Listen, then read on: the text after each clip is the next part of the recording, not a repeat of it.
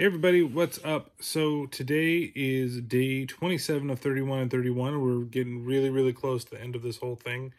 And I took a little bit of another little sidestep because I read that this movie involved cults or was about cults or something like that. But it's a Swedish movie called Aniara, and it's on Hulu currently. And it's kind of just like a weird sci-fi movie. The basic premise is that there is, like, Earth has kind of gone to shit, so it's like kind of like a post-apocalyptic, almost said apocalyptica. That wouldn't have been right. Post-apocalyptica, that means that somebody else that plays strings for metal songs. But it's a post-apocalyptic Earth where everybody's kind of going to Mars, because Mars is going to be the new Earth. And so there is there's a transport called the Aniara, or Aniara. I don't remember exactly how to say it, Swedes. And it's going to take 3 weeks to get to Mars and drop everybody off, and everybody's going to be happy. And it's this really lavish spaceship and everything like that. And then it hits some space debris out there in the middle of nowhere, causes a pinhole-like fracture in the fuel tanks, and they have to jettison all the fuel, and it's taken the entire ship off course, and they can't steer back on course. And it's kind of everything that happens after that.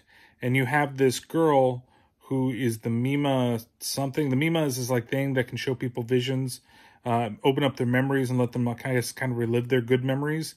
And she's the one that kind of works it and controls it.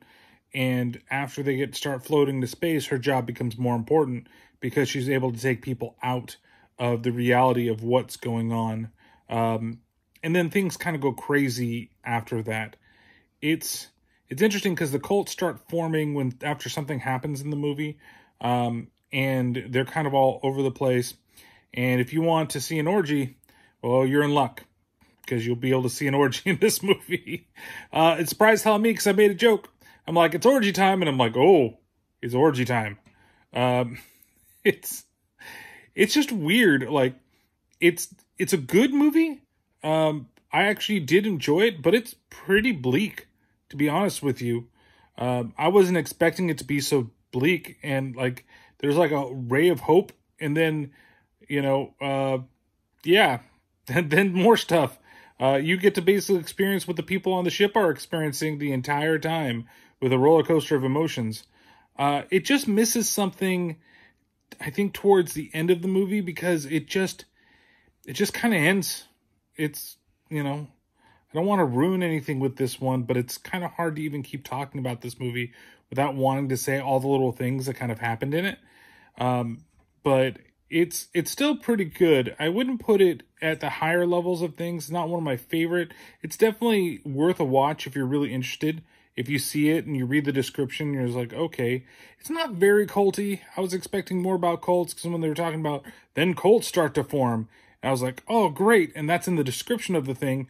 But it really doesn't have anything to do with cults, which that was a little bit of a disappointment. But nonetheless, I think that if you're in for a good dystopian future sci-fi thing where people are just learning to survive out in the vastness of space, I think it's a pretty good movie. And it's got a couple of really good performances in it. It has some beautiful shots in the movie. But just don't expect to be happy after you see this movie. So I'm going to give this 3 out of 5 spears. And you'll know what that is if you watch it. I just don't think it reaches the 4 mark. I think because it's a little too bleak for me.